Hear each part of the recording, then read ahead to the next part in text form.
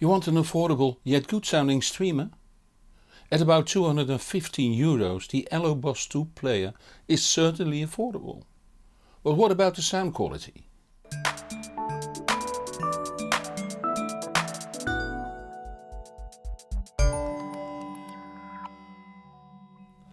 Like most Allo products, the Boss 2 player is Raspberry Pi based.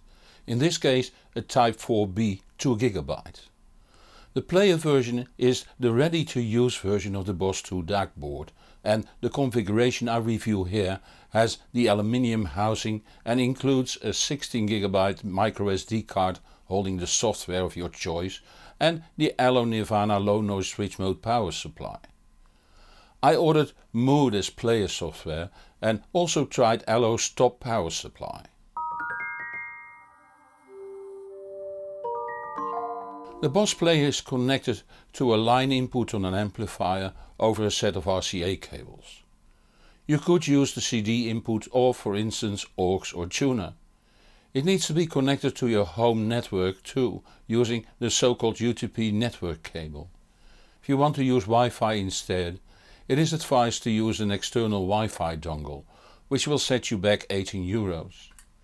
If you have a computer or NAS in your network that contains music, that can be played by the Boss player too.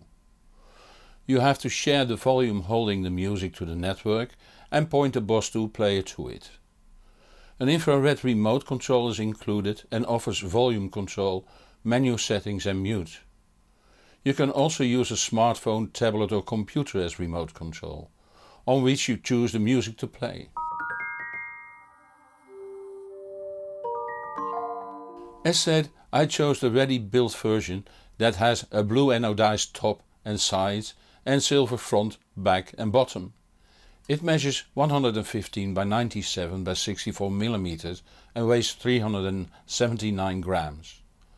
On the front we see the infrared eye, the small OLED display, the microSD slot of the Raspberry Pi that holds the player's software, and a joystick that lets you set volume by moving it up and down, and the menus by moving left and right.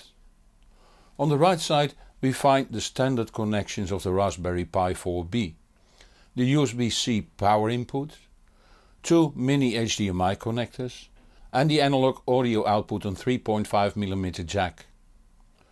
On the rear the USB and network sockets of the Raspberry Pi, 2x USB 2, 2x USB 3 and the RJ45 network socket. Then the main 5V DC input, I'll get back to that, and the analog outputs on RCA. And, surprise, on the bottom there's an earth terminal that can be connected to the power supply. As I've mentioned many times, the DAC chip needs an extremely stable power supply. Not only since the output of the DAC is nothing more than the input voltage that is varied in amplitude according to the digital audio data, but also since a clean power line and ground plane are essential for proper clock detection. Having a small board computer on the same power lines as the DAC, as is the case with every Raspberry Pi based DAC and streamer, makes it somewhat more complex, since a computer can demand relatively large currents for short periods. So you have to make sure that the power lines to the DAC are very well filtered and stabilized with regulators that are fast and produce very low electrical noise. After opening the Boss 2 player, it appears it was clearly not built to easily take apart. No problem, since what happens inside is well documented.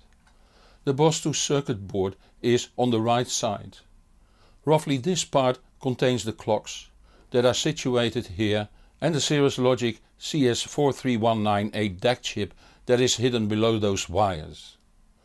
Although the chip can handle 384 kHz and DSD256, in the Boss 2 it is limited to 192 kHz and DSD64.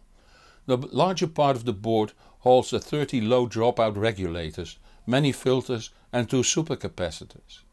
The power input on the rear is filtered with common mode chokes.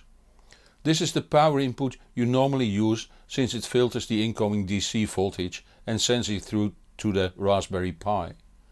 I reviewed it this way using the Allo Nirvana switch mode power supply that I have included in the ready to use price of €215. I also used the dual power mode where the Raspberry Pi is powered separately. To do that you remove the jumper that is hidden in the heat shrink tubing here. Now both the power inputs on the side and the power input on the rear must be used. To test this mode I use the Allo Shanti dual linear power supply that has a 5.2 volts 3 amps output to power the Raspberry Pi and a 5.2 volts 1.2 amp output for the Boss 2 board. The outputs obviously are galvanically isolated. This power supply adds about €100 to the setup price. The Raspberry Pi 4B is mounted close to the bottom of the housing and the Boss 2 board sticks on the GPIO connector. There's not much to say about the hardware. It is predominantly controlled from a smartphone, tablet or computer using an internet browser, on which later on more. In standard mode the display on the front shows the volume setting in dBs, the bit depth, the sampling rate and, when appropriate, the mute status. The tiny joystick on the front lets you set volume or make menu settings. You can choose between 1.7 or 2 volts outputs and several filter settings. The default settings it came with were my favorite, which effectively is all 4 settings engaged, 2 volt output and the f-speed on slow. The function on the joystick is doubled on the remote control. It further has a mute button. The play pause button on the remote didn't function. Time to look at the software side of things. For those that are handy with Raspberry Pis, installing and setting up all kinds of audio players is simple. Those with little experience might encounter difficulties, for instance to have the right hardware driver installed or the small program that drives the display. For those, a ready to use system is the best solution, and that is the setup I describe here. I ordered it with Mood, which is a player that, as almost all Raspberry Pi based players, is a shell around the Linux music player daemon. This means that you can use any MPD controller on smartphone or tablet to control the Boss 2. But it also has an HTML interface, meaning that you can start your internet browser and type mood.local to open the user interface. It starts on the browser with sources, playlists and favorites. I have hooked up a USB drive called Sweek that contains music, so let's go there. Let's search the nits by tapping the C along the right side and tap the nits. Let's take my favorite album Urk and start the first track.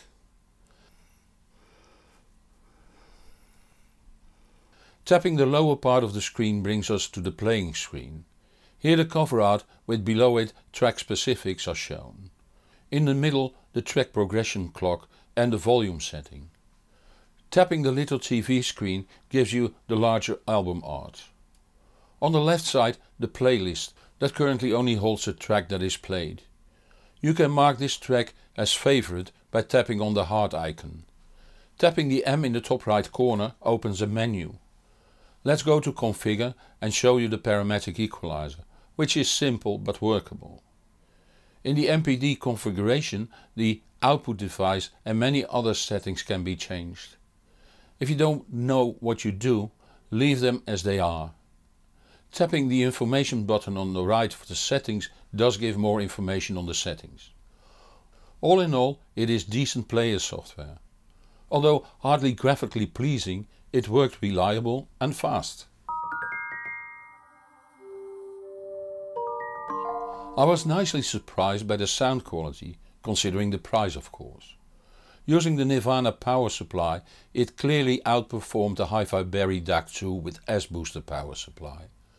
Upgrading to the Shanti power supply, powering the Raspberry Pi and Boss DAC separately, further improved the sound quality. As it should, since it cost about €100 more.